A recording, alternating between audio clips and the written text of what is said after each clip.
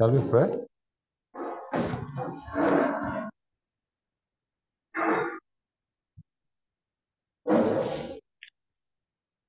Our Heavenly Father, thank you for this moment again. You have granted us access to come before your throne of grace. We pray that we may be inspired through the Holy Spirit and the ministration of angels. Let them come around to keep whatever is not supposed to be around, that we may study very well and understand. Be with us, bless everyone, and bless us with the understanding in Jesus' name. Amen.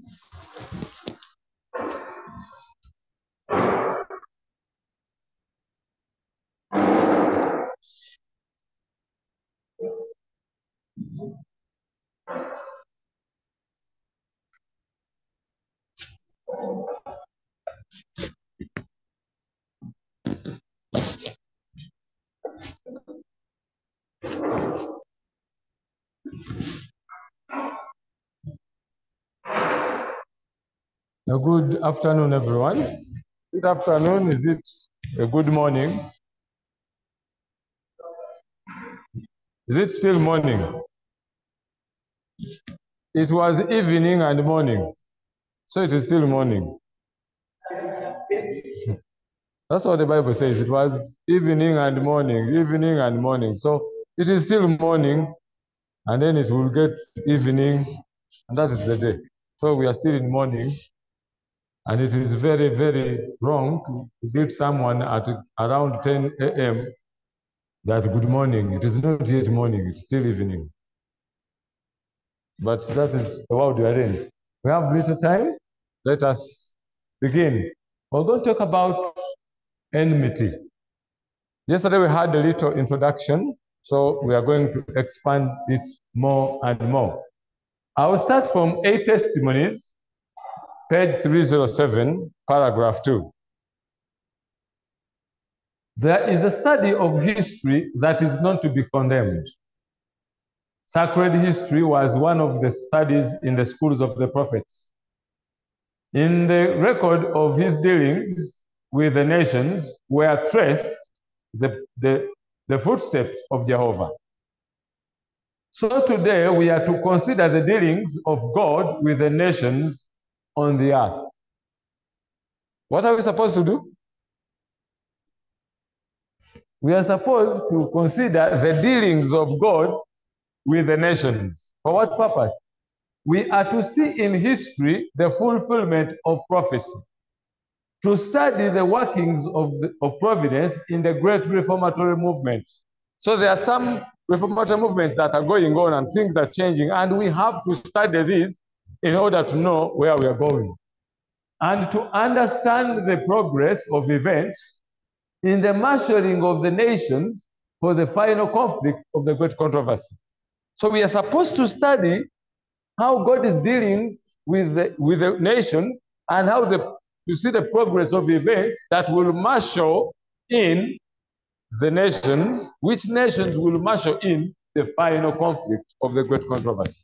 Since we read the book, The Great Controversy, then we have to know how God deals with the nations and how they are to get us to the final thing. So this is the reason why we are going to study this. But too often, the motive of those who study these many books is not such to obtain food for mind, for soul. It is an ambition to become acquainted with the philosophers and theologians, a desire to present Christianity to the people in a land terms and propositions. That is wrong. We are not here to read these books and get so familiar with the world and with that things. We are supposed to see how God deals with these nations and how things will conglomerate to the entire great controversy and how the things will end. So this is why we have to know what is America doing? How will America marshal in this, and how will these things come into play? For example, as you're going to see, you'll notice that there is today a way America and Russia are pretending to be one against the other. And many people think, oh, Russia is on the good side, and America, since we know it from prophecy, they're different. Yet these two bodies are together, but they're trying to play a game on the other side. So they play deception, right? Deception, the other side, such that you can be duped within this bike, if you'd like, or if this vehicle as we move into the world. Now, we are going to go back deep into history, and we look at the other side. I told you that's where I'm going to move, but as we shall be going like this. This is the god Marduk for the heathens, and he was the son of Anu, and he has the mark of the sun on his hand, and he holds two double tridents in his hand and has a sword.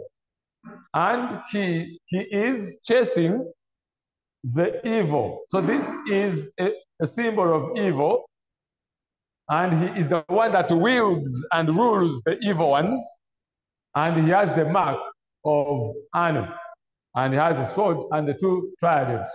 Now, in Greek mythology, there are very many gods, so they can confuse you, but Satan is androgenic.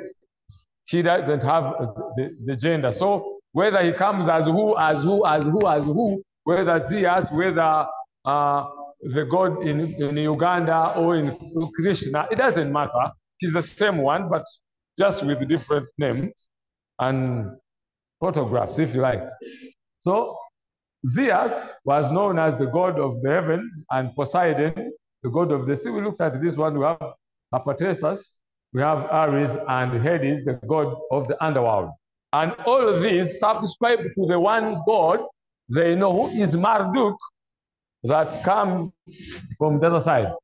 And Anu, who was the father of Marduk, is depicted to be an angel who had wings.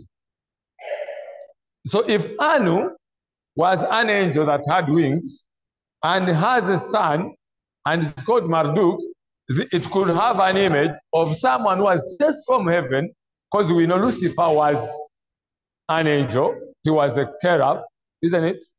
And according to the Bible, we know cherubs have 2 wings.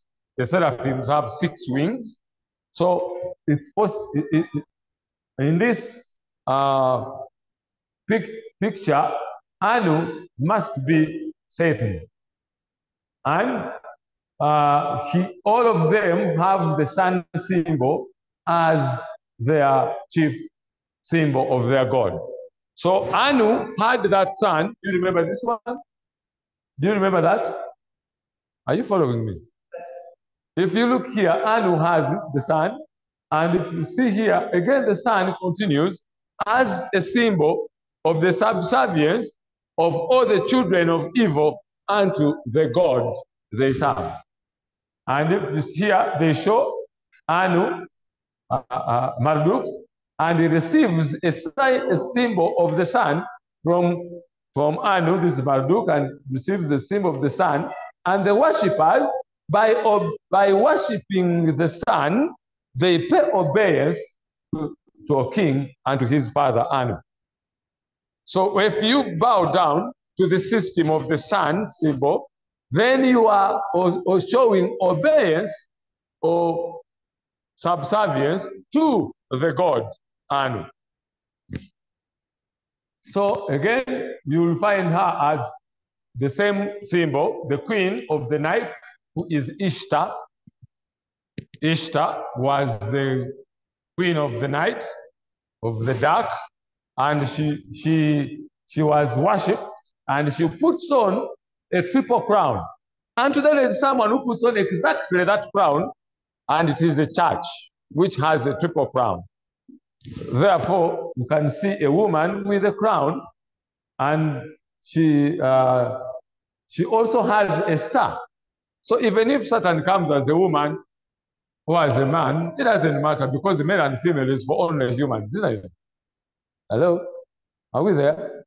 It doesn't matter. So even if you worship her as Mary, you worship him as Mary or as Buddha or as whatever, it doesn't matter as long as the worship. Because for him, it's not male or female. We don't have male or female angels except in Catholicism.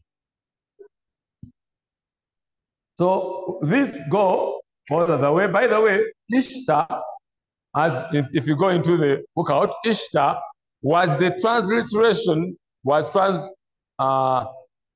transliterated into Mary. But again, Ishtar, they had a feast, which they called the Feast of Ishtar, which they celebrated for her coming out of the egg, which was always at the beginning, the end of March to the beginning of April. Between that period is when they celebrated her coming out of the egg, because she was immaculate.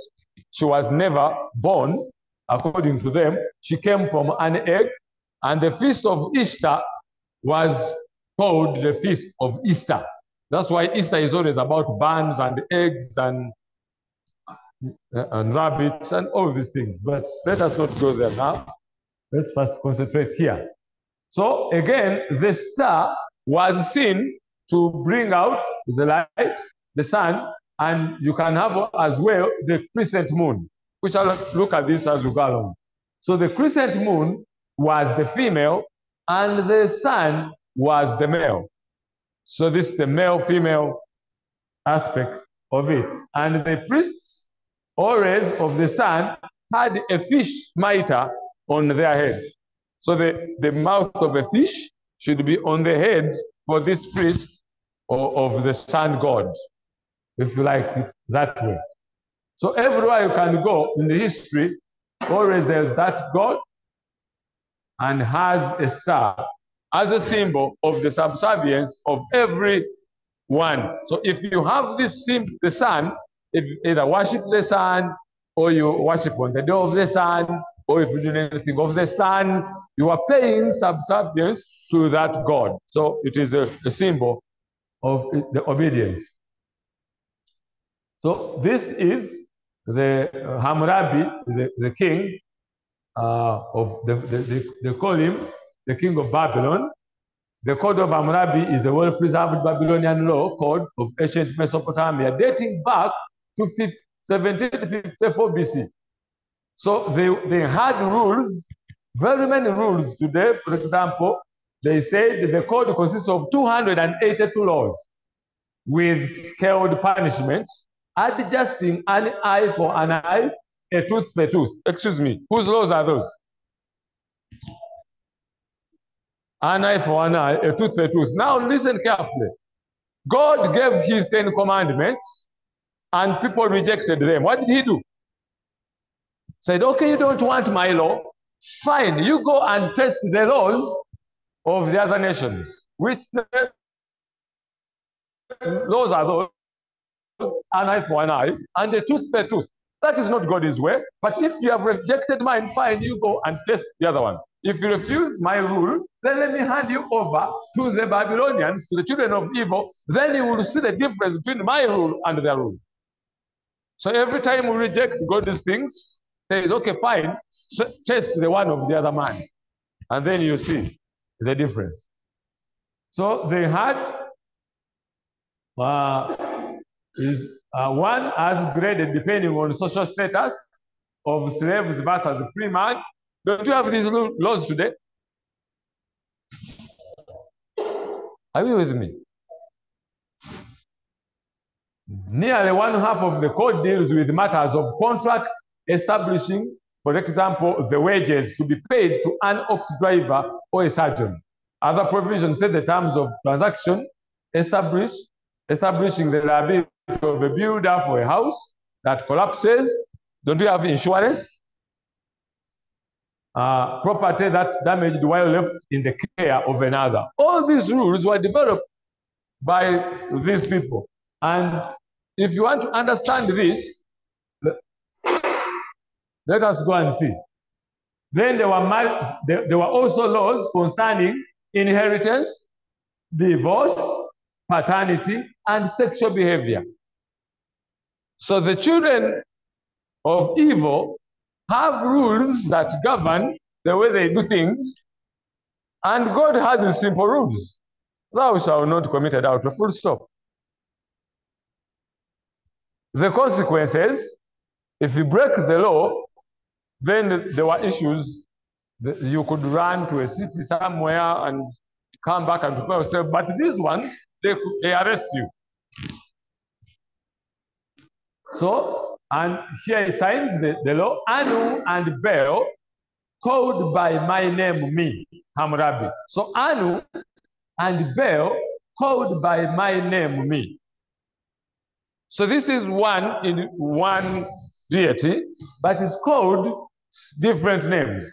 The exalted prince who feared God to bring about the rule of the righteousness in the land to destroy the wicked and the evildoers. Now this can perturb men and say, excuse me, he feared God, yet they are evil ones. How do they fear God? We are going to see their perspective of what they call fearing God. So that I should rule over the black-headed people, not like Okero, of course, not black-headed as such, but the dark-minded. Are you getting? Those who have the mind of darkness in their heads, head people like Shamash, and enlighten the land for further well-being of mankind. Now we're going to understand this in depth.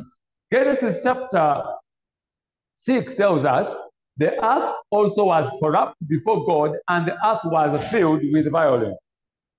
And God looked upon the earth, and behold, it was corrupt, for all flesh had corrupted his way upon the earth. Now let me ask, if you go to a place where everyone is corrupt, how would you bring peace and harmony in that area? Would you get someone who is peaceful and bring him? No. What you do, you bring the most notorious among them and you tell him, rule the rest. Then he will know how to handle all of them, and he will calm all of them down. So usually, the most stiff-necked one is given the authority over the others, then he can control them. Just go into the military governments and see. Always the top one is the most dangerous one because he knows how to handle the ones below.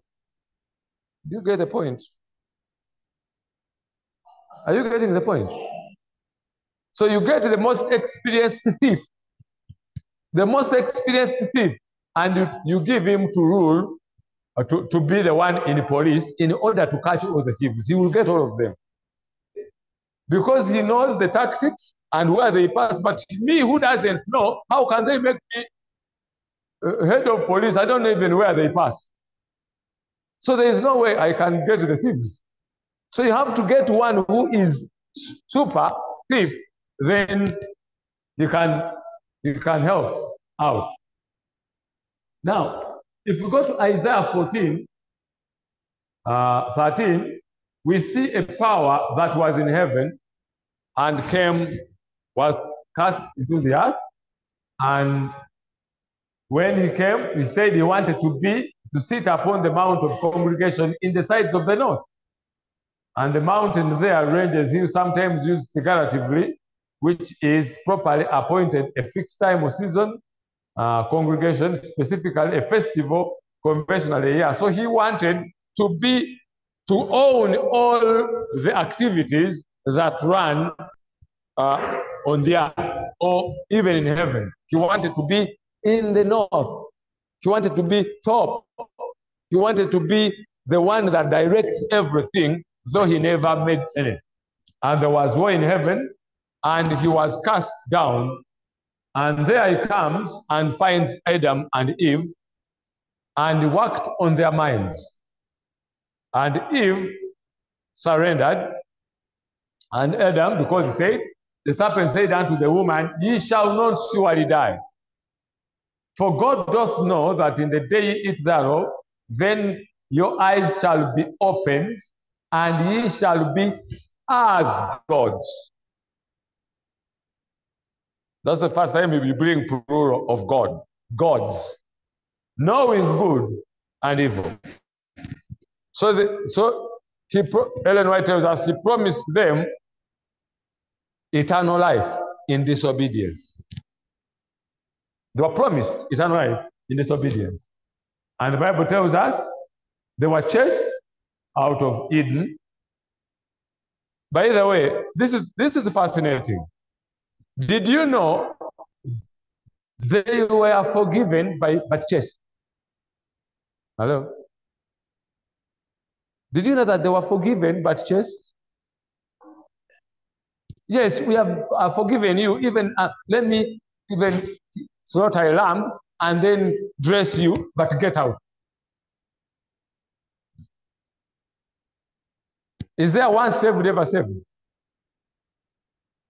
No, there's nothing like that. Eden itself tells you they were forgiven, yes, justified, but get out. Only the sanctified need to be here. You are not yet okay. Get out. They are forgiven, but go and come back later. And they were preached a gospel sermon. I will put enmity between thee and the woman, and between thy seed and her seed. It shall bruise thy head, and thou shalt bruise his heel. That was a gospel sermon. In fact, the entire Genesis, from verse 15 up to 18, these are all promises to man. Many people take them as curses. But if you read between the lines, you notice that everything was a promise of hope for Adam. As we saw one of the ministers showing us, these were all messages of hope for man, never a curse. In fact, if you go to Genesis, like verse 16, when they talk to the woman, everything they told the woman was a promise of hope. And to the woman he said, I will greatly multiply thy sorrow and thy conception too.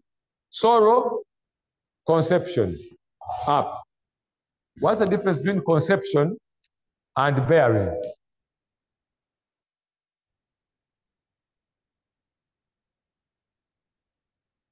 It's not our language.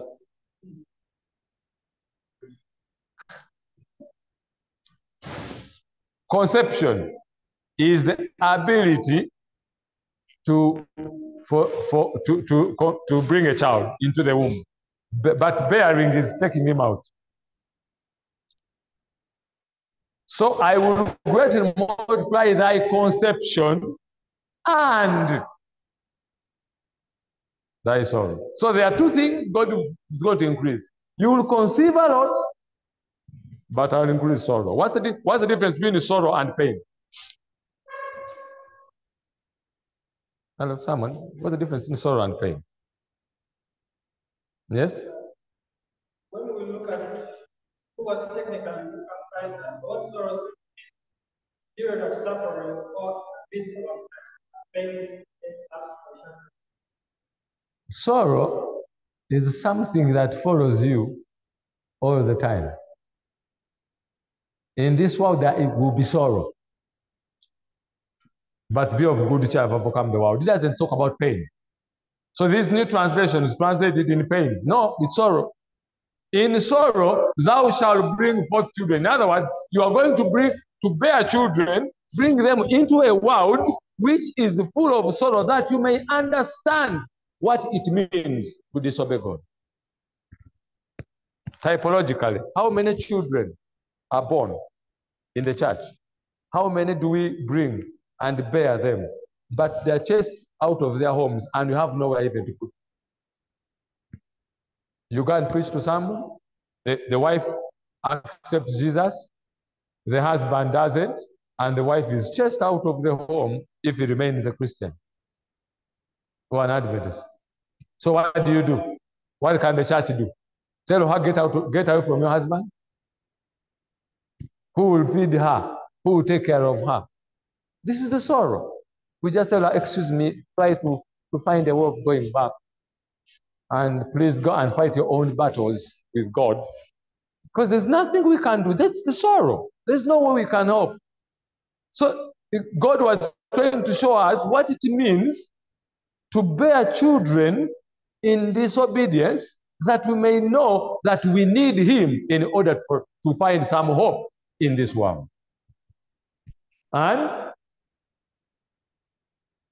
the husband, what? You go and read, thy desire shall be of thy husband. In other words, let all your desire be to thy husband. And if you take it typologically, it will show you that he is the desire of all ages.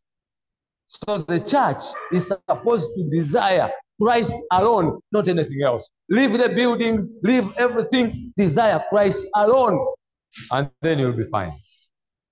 Don't wake up with your filthy dreams and you want Christ to fulfill them. No, desire him and he will direct you what you need. Honor him. And he shall rule over you. He will rule over us. When he rules, it's the best. Ladies, let me tell you something. This business, this foolishness, I don't know which word to use, of saying that men are, when the men rule women, that is making women inferior. Let me teach you something. What they call a ruler, the head is a ruler, is that right? Hello? Is the head the ruler?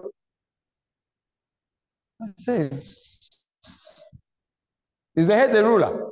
Now let me ask, does the head sleep?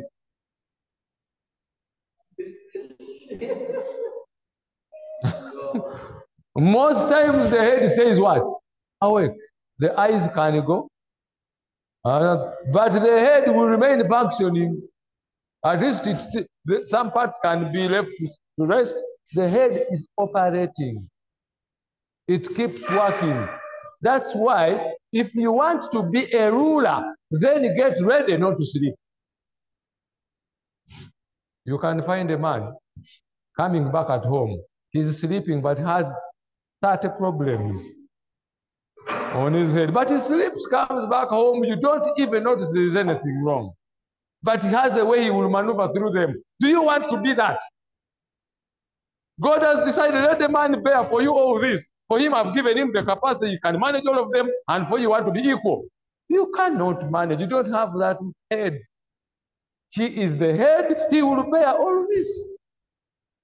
And for you will just be walking over. You just sleep, they bring this. You sleep, they bring this. You sleep, they bring this. But if he want to be the ruler, he will sleep and you do the rest. What does it end up?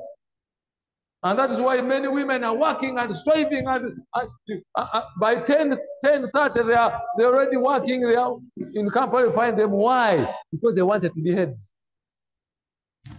They want to be heads. It was a promise. Don't look at these things as the world depicts them. Read the Bible and with spiritual prophets, and you see that this was a promise of hope. James chapter 4 verse 4 says, ye adulterers and adulteresses. In my local language, this one was very, very badly translated. In fact, if you read it in Luganda, it is the worst translation I've ever had. It says, you adulterous women only. In Luganda, there is no adulterers, and adulteresses. They only put one, the female. Know ye not that the friendship of the world is enmity with what? So if we love the world, what does that mean? Automatically, enmity towards God is developed. Are you with me? Hello? It's developed. So the moment you turn to God, what happens? Enmity to the world. Have you gotten it? Whosoever therefore will be a friend of the world is the enemy of God. Okay, so how much of the world do we need to love? Zero. Zero. Because once even one is enough. Because 1% enmity with God is very big. Satan can use it. So they went out, and the book, Signs of the Times, December 23rd, 1886, tells us, this was the first gospel sermon ever preached to the fallen man. This promise was the star of hope, illuminating the dark and dismal future of the race. Adam gladly received the welcome assurance of deliverance and lightly and diligently instructed his children in the way of the Lord. So after receiving the promise, he instructed his children in the way of the Lord. The minister was here telling us, please, the children, the children. And I was there seated and I said, oh my God, I have my two girls. What if today God tells me it is your last day? Will I ever see my daughters again in heaven? Will they be in heaven? Have I done my part enough that even if I live now or they live, we shall meet one another in heaven? Parents, think about that.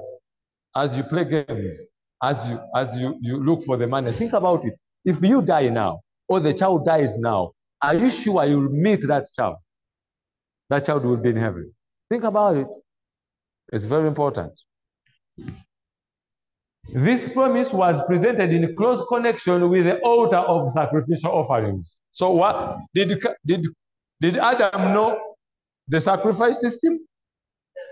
Did he instruct his children about it? Okay.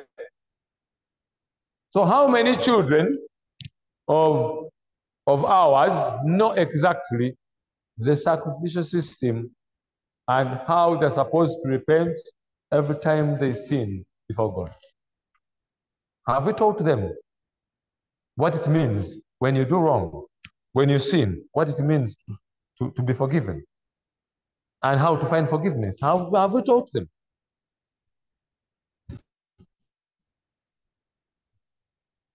The altar and the promise stand side by side, and one casts clear beams of light upon the other, showing that the justice of an offended God could be appeased only by the death of his beloved son. Cain and Abel knew 100% that. They knew it. What did they do?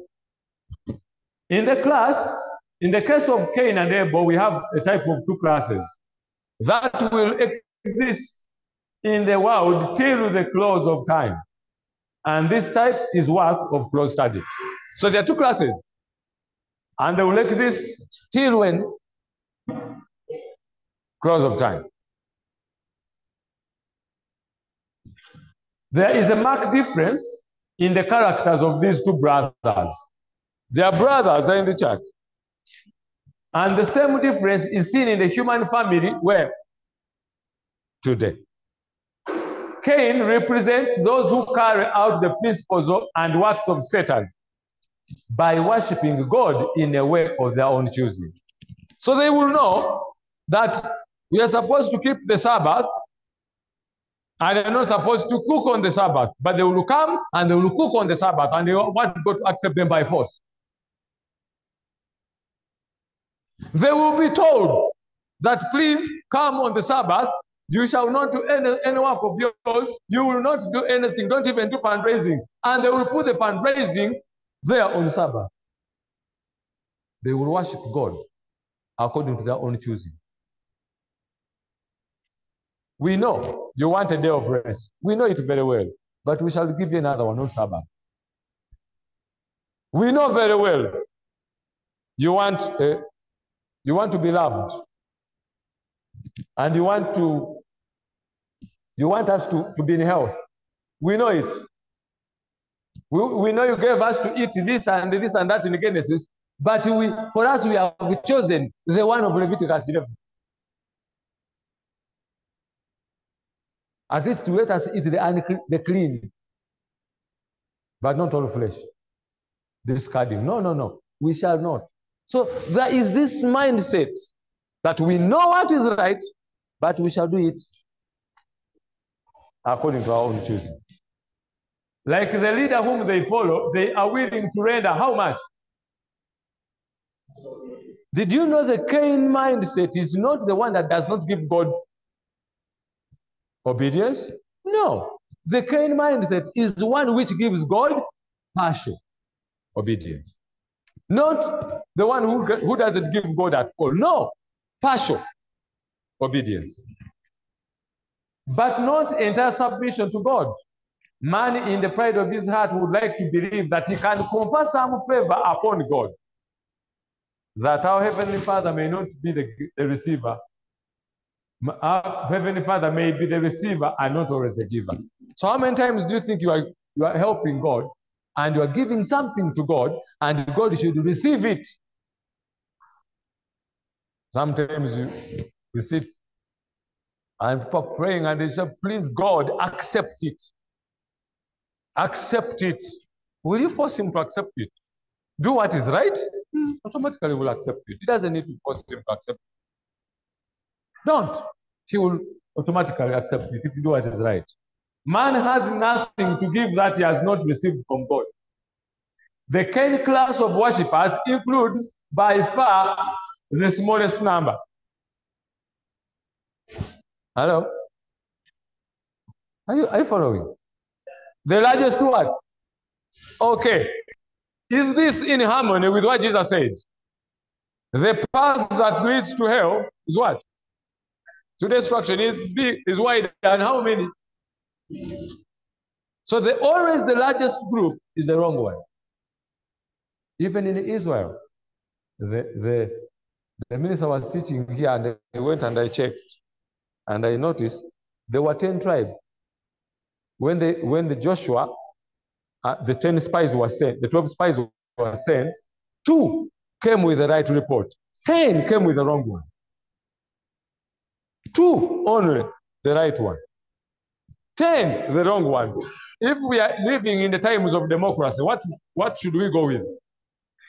The 10. That's why for me I don't support these things of democracy in the church. How many are saying that we should go with it? And you will notice that the biggest percentage is always the wrong one. Yes. And it is always good to ask how many do not support it. When they raise up their hand, they should be given a chance to explain. They could be the only correct one. Did you know that? That's why it is not right to use democracy in church. It should be truth, not democracy. So, the largest number, again, in the time of Jeroboam, as we're told, Israel was split into 2. 10 tribes called themselves Israel. Excuse me, they called themselves who? But originally, what were they called? Who were they? No. They were called children of Israel. They were not Israelites. No. Because Israel means one who fought with God and triumphed. So, did they triumph? It is only Jacob, and was named Israel. So they were children of the one who fought and triumphed. But when these 10 tribes chose, they called themselves, we are the ones who triumphed. Did they deserve the name? Hosea chapter 11, verse 12 tells us that. Is that one who has the verse? Hosea chapter 11, verse 12 tells us that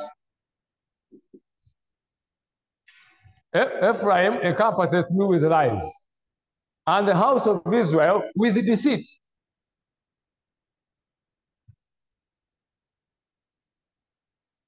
So we have Israel and we have Judah. 10 tribes, Israel. 2 tribes, Judah. According to Hosea 11:12, who is right? Read.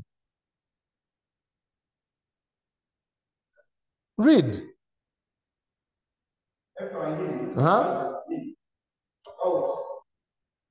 With lies. House of Israel. Deceit.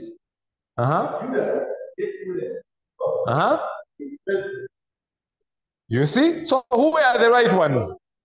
The 2. Always you notice that among the many, only the group which is right will always be small. You can go throughout the entire Bible. It's a fact. For every false religion that has ever been invented has been based on the Cain principle, that man can depend upon his own merits and righteousness for salvation. Okay, now having gone through that, let's just look at, I'm going to go through this. We went through this, but just very fast. Cain was told to bring the sacrifice and never brought the one they told him. What happened? Cain was wroth and his countenance fell. And the Lord said unto Cain, why art thou wroth, and why is thy countenance fallen? Question, among the two, who was wroth? The one who did what was right and the one who did what was wrong. Who was wroth? Excuse me? The one who did what was wrong, isn't it? Question, if you see today a lot of wrath or wrath among many ministers and members of the church, what comes to your mind always? Because guilt produces anger. But always the right ones would like to help. Please, let's just study and see if it's correct. No, you will not, and we shall just Yahweh. Stop. Hey, man, what is wrong with this man? Why is he so wrath? Why so wrath? Why? Because guilt produces anger. And this is what happened. And he was told, if thou doest well, shalt thou not be accepted, and if thou doest not well, sin lieth at the door. And listen carefully to this. And unto thee shall be his desire, and thou shalt rule over him. So who is to rule? No, we are in Cain. Upon Cain. Cain, sin is at the door knocking. If you allow him in, he will come into you, and you shall rule over him.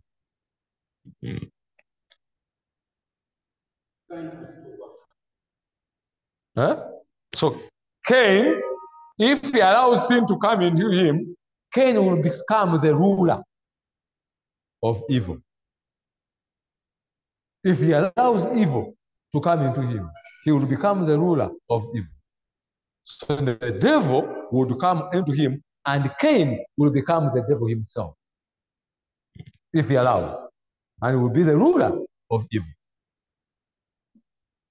And Cain talked with his brother Abel, and it came to pass when they were in the field that Cain rose up against his brother, and what? Did evil enter him? Does he rule it now? Yes. He could not even listen to his brother as he cried and cried. He is now the ruler of evil. And the Lord said unto Cain, where is Abel thy brother? And he said, I know not. Am I my brother's keeper? Does he know who he's talking to? Hello? Does he even know? Very well. But how does he answer him? What does that tell you? What is in his heart? He is now Satan himself who can answer God anyhow. He doesn't care about whom he's talking to. And he said, what hast thou done? The voice of thy brother's blood crieth unto me from the ground. I like this text. It does not say the voice of thy brother's blood cries unto me from heaven. When Abel died, he was in the ground. He was not in heaven. And now art thou cast from the earth. By the way, the word cast is a symbol of close of probation. Every time you see cast, art thou cast. Someone who is cast cannot repent. His probation is closed. So if you are cursed, there is no way. You are sealed in iniquity. Cursed. Which hath opened her mouth to receive thy brother's blood from thy hand. So Cain is now the rule of evil, cursed, sealed. He cannot repent. The level where he is, he cannot, no matter whatever he does. When thou tillest the ground, it shall not henceforth yield unto thee her strength. A fugitive and a vagabond shall thou be in the earth. And Cain said unto the Lord, my punishment is greater than I can bear. Is there any sorrow for what he did? Hello? Is there any sorrow for what he did? Where is the sorrow? The punishment. So it is the punishment that he doesn't want, but not feeling sorrow for what he has done. If you had a cane and you want to discipline your child, and you beat two canes and said, Daddy, you have overbeaten me beyond what I've done. How do you look at this kid? Instead of saying, I'm sorry, Dad, I'm sorry, he said, Daddy, those are enough. The punishment is enough. Surely. This child, you just raise up your hands. This is what Cain did. He doesn't feel sorry of what he has done, but it is the punishment that is the issue. Haven't you heard these people, these new programs, where people are saying, why me, Lord? Why me to suffer all of this? Why is it that it is me going through this? Why not you? Have you been righteous? If the wages of sin is death and you are not dead, then God has been so gracious to you. But you are crying. Why me? Why not you? There is a program in I think those who come from Uganda, they know that program. Why me? Every time I think about that thing, I say, so it is God who is inflicting them more than what they deserve. So God has given them more pain than what they deserve. Why me? And the authors of such a program have only to have come from a serious son of Cain. Because you cannot develop such an idea. There is no sorrow. They're just showing on radio how people have suffered so much. And God has been turning his eyes and ears from them. So God is malaligned, and is the problem. They are the correct ones. I don't listen to such nonsense.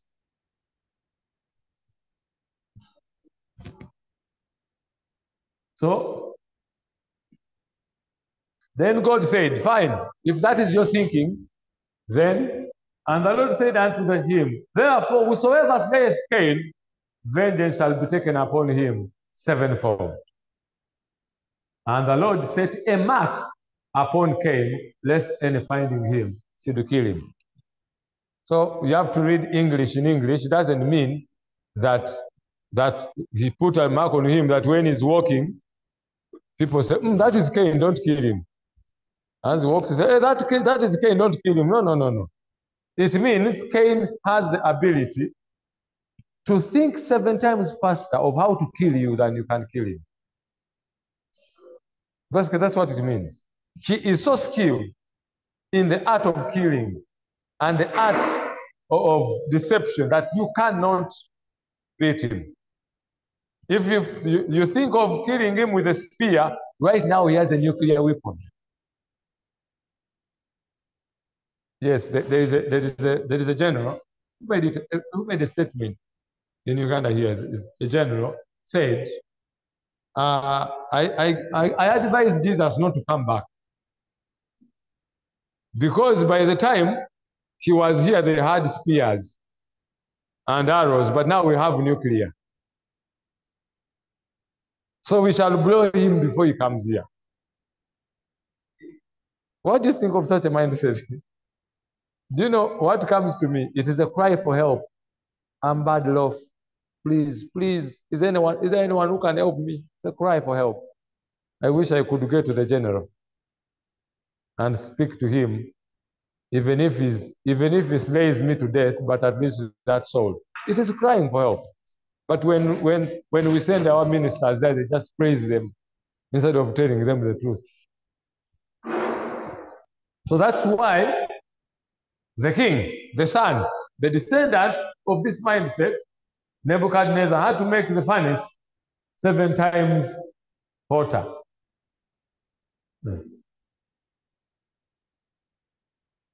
Okay. And now, since they never bowed before the image, do you expect this to be repeated? Absolutely. Yes, they will make things 7 times hotter. That is why they are also going to face the 7 plagues. Because I always wonder, what, 7 times hotter? Okay, you wait also for the 7 plagues hotter. And for us, the good thing, the 7 plagues are forward after the close of probation. So I'm not worried. I'm not worried about that. What I worry about is one, close of probation. Once it is closed, sealed, which side you are, anything. So what is the mark here? The mark, the Hebrew word for the mark which they put is oath. Probably it means a signal, a flag, beacon, monument, omen, prodigy, evidence, a distinguishing mark, a miracle, sign, token.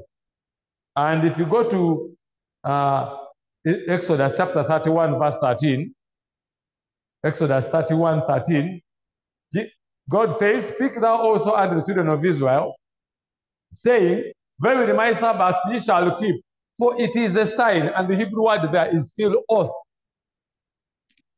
The same one for mark, oath.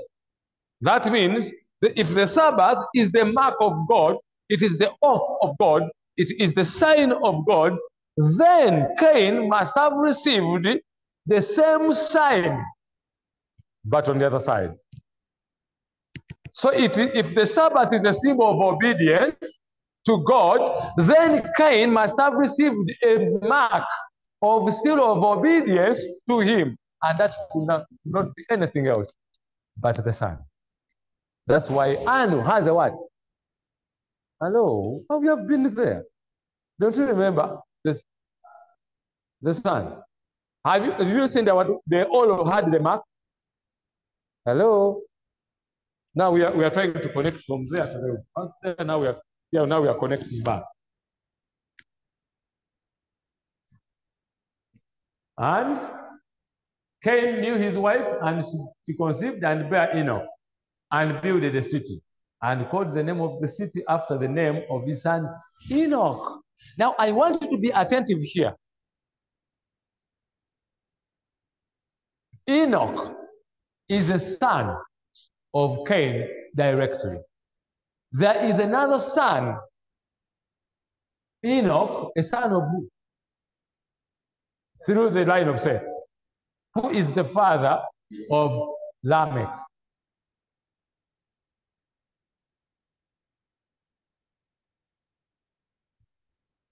Is it Lamech or Methuselah? Okay, we shall see. Then, and unto Enoch was born Irad, and Irad begat Mehujael, and Mehujael begat Methusael, and Methusael begat Lamech. Do you see the names are almost the same? Methuselah, Methusael. Mehujael, the names, and he begat Lamech. So they also have a Lamech and an Enoch, and Lamech took 2 wives. The name of one of the wives, Ada, and the name of the other, Zillah. So this was the first time someone marries 2 wives from the children of disobedience. Now evil is increasing from 1 wife to 2. And Lamech had 2 wives. And what did he say? Lamech said unto his wives, Ada and Zillah, hear my voice, ye wives of Lamech. Hearken unto my speech. For I have what? Slain a man. Is there another murder? Is there another murderer? Yes. To my wounding, and a younger man to my heart. If Cain shall be avenged sevenfold, truly Lamech 70 and sevenfold. 70 and sevenfold. Now, the old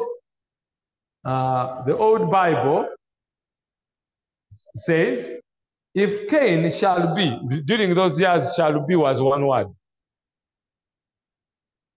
If Cain shall be avenged sevenfold, truly Lamech 70 times sevenfold. That is why if you go to mathematics, 70 and 7 symbolically can mean 77. But 70 and usually means multiplication. So 70 and 7 can mean 70 times 7. Are you there? Hello? So it can mean 70 times. So in Daniel 9:24, the Jews were given 70 weeks, and this is 70 times 7.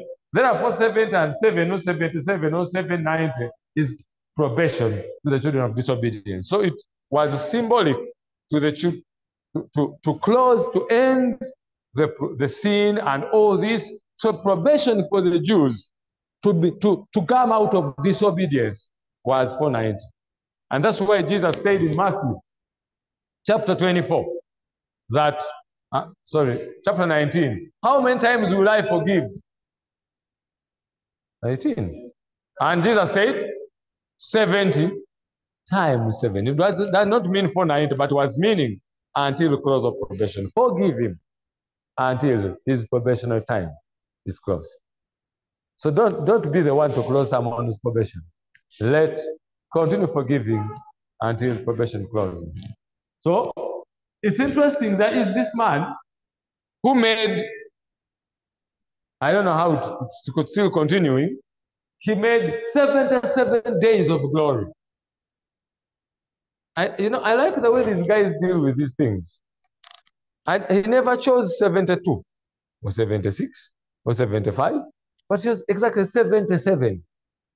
And they have almost 30 episodes now. And the books are very many. Every time he brought out a book, I could get one from one of them and read. And oh my God, about the Holy Spirit and how he really takes it. It's exactly the same thing that is being propagated today, even in the church. So his 77 days of glory, beginning June 28th, impartation and activation night. Whew. Have you heard that? Impartation, you are going to be imparted and activated. So you have been what? Inactive. So you're going to be now activated. And you're activated when? Hello? Night, deliverance and healing night, intercession night. Why not only night? I must do the will of him that sent me. Why it is still? The night cometh when no man. So if we are working and no man should work, then they must be children of darkness to work in the night. And the same things they do, you will find it, of course, in the Catholic books. This is Father Mike Driscoll speaking about deliverance, demons, deliverance, and discerning. Same thing, separation fact from fiction about the spirit world. Same things as Catholicism propagates it, exactly these ones. These are the same guys, but trying to live. So they brought the Muslims and healed them. They brought the radio men and healed them, and he even held prayers for the salvation of the State House officials, parliament officials, and all other government entities. I'm going to pray for you to be saved. I wonder which salvation he has in the night, when they work in the night. And wow, he was joined with military men and he is friend of the rulers of this world. And if you look, the party goes on, and the soldiers join in. And I love that specifically. I know I'm so skeptical when it comes to symbols. When someone does something, I always wonder. So he did this, and then the girl did that. So I wouldn't skip looking at it. So I went round and round and found, why do these guys, because they're occultists, then they must have something it means. So I went around and looked. It is the same as the yin yang or the black or white triangles, and this is the father of communism raising up his hand. And if you go and read, the Webster dictionary will tell you V is a sign or picture. Is picture that, but never defined and explained. Such words as volcanism, volcanize, and varga are defined. However, in close proximity, Vulcan is the ancient god of fire and destruction. Remember that? So if they said V means Vulcan, the god of destruction. So he tells him, you will get destroyed. And the girl says, yes. Anyway, because for them, they know, of course, she's innocent, she doesn't. But, and very many, even among the Christians, you find them doing like this. And they do pictures doing like this. And they say, do they have a clue what they're doing? But ignorance is a very big problem. Everywhere, the occultists use this. And during the very time, as he did this, Francis, Mario Bigolio, was, let the church always be a place of mercy and hope. And he gave a year of mercy. In the very period, Pope Francis gave a year of mercy to the whole world.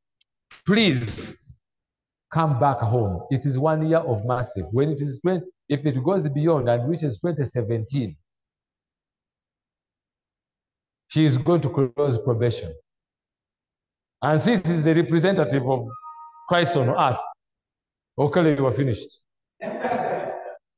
But don't worry, he's closing his own probation, not ours, because ours is closed by God alone. Now, just for interest's sake, please allow me. When I looked at this symbol, and it was, do you see this one? Do you see that? When I look at this symbol, it fascinates me that these are the fires that were used in the 1995 logo when they were translated, changing it from the three angels message to the new logo of the church. Is it possible that they knew exactly what they were doing, and the movers know underground what they're doing? I will not go into that. I don't want to call so much fire. So the year of mercy, it's already closed, sorry. The year of mercy already closed. Those who never entered, sorry for the Pope, we never entered his year of mercy. So now, I think I've built enough ground. What time is it? How many minutes do I have? Huh? Time runs so fast. Let me do this one very fast and we go. Morals and Dogma is a book of the highest level. We shall come to this in the future as we go along. It's the highest level of Freemasonry. We shall look into this. It is given only to the 33rd degree Freemasonry, which is in the Scottish Rite, or the 13th degree of the York Rite, as you enter into the shrine. It says this. Now let's see the Enoch. Enoch we are told, walked with God 300 years.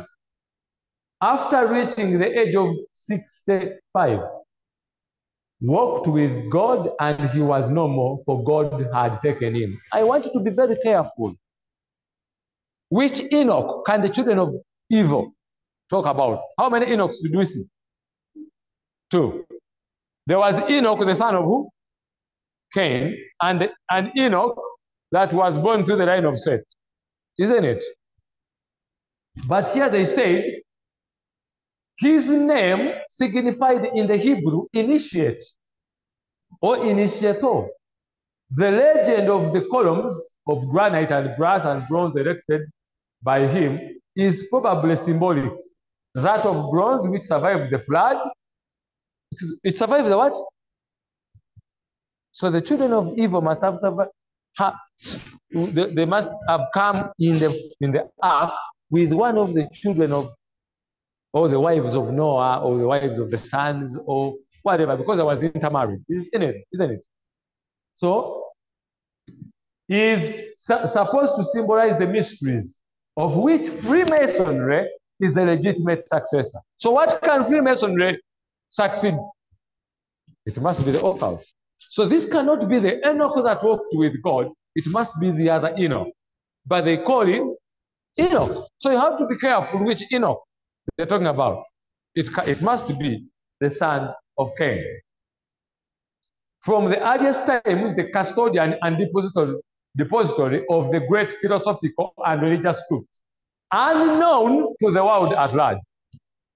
I thought we know about the other side. How come this one is unknown? It must be the side of Cain.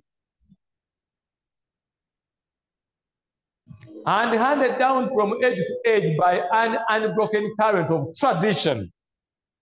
So still the things of Enoch are through what? Tradition, not scripture. Embodied in symbols, emblems, and allegories. That has to be for the children of Cain. So if we go to the Cain side, we shall see Genesis 4. We have Cain, Enoch, Irad, Mehujael, Methuselah, and Lamech. Then we come here, we see Seth, Enos, Canaan, Mahalalel, Jared, Enoch. So Enoch is born 392 years later.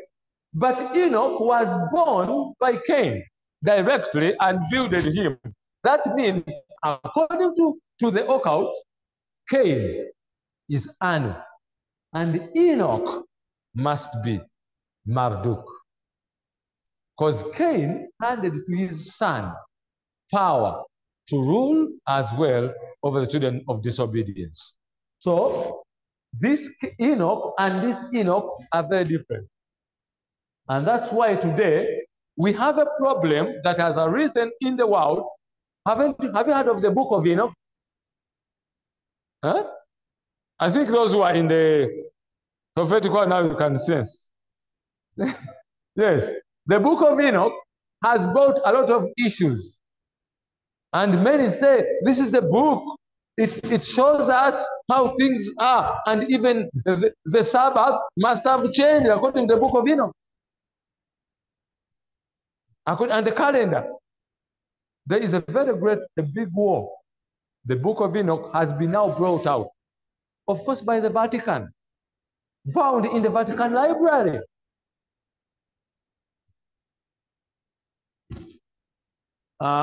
First book of Enoch, there are 2 books. First Enoch and Second Enoch. Isn't that interesting? First Enoch and Second Enoch. The first book of Enoch is called Ethiopic Book of Enoch, a pseudographical work, and whose only completed extant version is one of the Ethiopian translation of a previous Greek translation made in Palestine from original Hebrew Aramaic or Aramaic. Enoch, the 7th patriarch in the book of Genesis. Listen carefully. They always get the other Enoch and place him with another Enoch. So you have to be careful which Enoch they are using. was the subject of abundance apocryphal literature. I thought that ours is not apocryphal. During the Hellenistic period of Judaism, and this one will tell you, Enoch is a compilation of several separate works, most of which are apocalyptic. Its oldest portion of the Apocalypse of Weeks, written shortly before the Maccabean uprising of 167 BC against the Seleucids. Other sections, especially those dealing with astronomical and cosmological speculations, are different to date. Because of its views of messianism, celibacy, and the fate of the souls after death, have you heard what is in there? Celibacy, the fate of souls after what? Now, does the Bible teach that? So what kind of book could this come from? It must come from the side of Enoch, from the side of Cain, not to the side of God. And it was written during the BCE, is one of the most important non-canonical apocryphal books. Works and probably had a huge influence on early Christians, particularly Gnostic beliefs. So these are Gnostic. Now I will explain the Gnostics as we go in the next lecture. The Gnostics are these who had light and darkness mingle together, and they worshipped both gods, Lucifer and Jehovah together, in order to create a syncretism, a syncretistic kind of worship. And this was founded by the Greeks, handed over to a man called Simon. Haven't you ever heard of Simon Magus? The man who wanted to buy the Holy Spirit, the magician. That one he came to be baptized such that he can have the two powers. He has this one and this one. And the book tells us that he became the sorcerer to Nero, and is the one who advised in Constantine in the formation of a Christian church in Rome. That is exactly Simon Magus, and is the father of Gnostics, putting light and darkness together. That's why he wanted to be baptized, so that he can have the Spirit of God and the Spirit of whatever, these two. Then men can come to him, because he had lost a lot of followers when Philip and all the guys were preaching and baptizing and healing. So he had lost. Then he came and was baptized to make sure that now he can receive the power. But when he saw he was not receiving the power, he went back to Rome. But he was a sorcerer, a witch, renowned in history. I think let's end at that today. We shall just continue from there because of time. But this book of Enoch, it is filled with hallucinatory visions of heaven and hell. How many of you would like that? Have you heard what I said? It is filled with what? Visions of what? Heaven and hell, angels and devils. Enoch introduced concepts such as fallen angels, the appearance of a Messiah, resurrection, the final judgment, and heavenly kingdom on earth. Heavenly kingdom on where? On earth. That has to be the other side. Interspersed with this material are quasi-scientific digressions on calendrical systems, geography, cosmology, astronomy, and meteorology. All of these are from the occult. So the book has been brought by Rome because Rome knows this is the right time to counteract the Sabbath and its authenticity, and when the Sabbath should be, and all this. Since we are coming to Sunday Sabbath issue, why not introduce the book of Enoch? And astronomy. And then they would prove to you using astronomy and what? And geography and everything. And you would say, oh, the Sabbath change. It's no longer on Saturday. It's on another day. I had two friends who had joined these people. And they came and told me, have you read the book of Enoch? I said, yes, I know the book of Enoch. Don't you think the Sabbath changed? I just knew. Because once they talk about the book of Enoch, the next thing is the Sabbath changing over time. Then I asked them, do you know mathematics? Since it is now geography, cosmology, astrology, and meteorology, I think let's get down to math. 7 is the number. The week cycle has never changed from old. It is still 7. Now, if you get 7 and you multiply it by 4, what do you get? 28, isn't it? Now, if you want to make a month to have 30 days, what happens? Does that change the weekly cycle? No, it's just make 7, 7, 7, 2, isn't it? 7, 7, 7, 2, 7, 7, 7, 1. So the 7 will continue, but it is upon you to decide how you.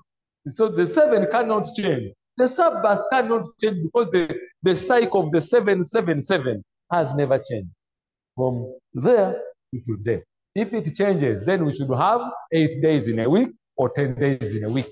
But if a week is still in 7, then the Sabbath can't change. No matter how many archaeological, astrological, all the witchcraft they can perform, it can never change the Sabbath for what it is. So please don't be deceived by those things. The book of Enoch was brought by the Vatican in order to counteract the Sabbath, because it's the period we are entering when the Sabbath will become an issue. And now, why don't we introduce doubts among the people about the Sabbath and its authenticity and when it starts? And the dates have changed. You see, some days were removed and then added, and then what? And the Sabbath might have changed over time. Nonsense. When I read it, when you read the book of Enoch, you just find some rubbish history and a mixture of science, and that's why the Vatican kept it for so long to release it now, when it is time to fight the battle. Question: those of you who now know the authenticity of the Bible, how much do you need to be very careful and keep the right Sabbath and the hours and everything? Because the other side, do you see what is coming? Hello? Do you see what is coming? They are ready to counteract and show many people are being removed from church just using the book of Enoch, because they find those who are not grounded in the truth of the Sabbath and how to keep it right. May God help us to stand on the truth. Let's pray.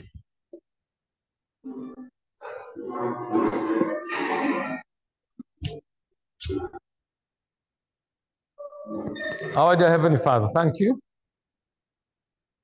for you have enlightened our minds and you open our eyes every day in different ways. As we're going to study, I pray for all the ministers to strengthen the truth in our hearts, because the devil has also strengthened his side. Let us not be weary when we see these things, but let us grow to know that we should now make you closer to us, even beyond what we have ever done before. Help us as we continue to study. Inspire us more and more. I pray in Jesus' name.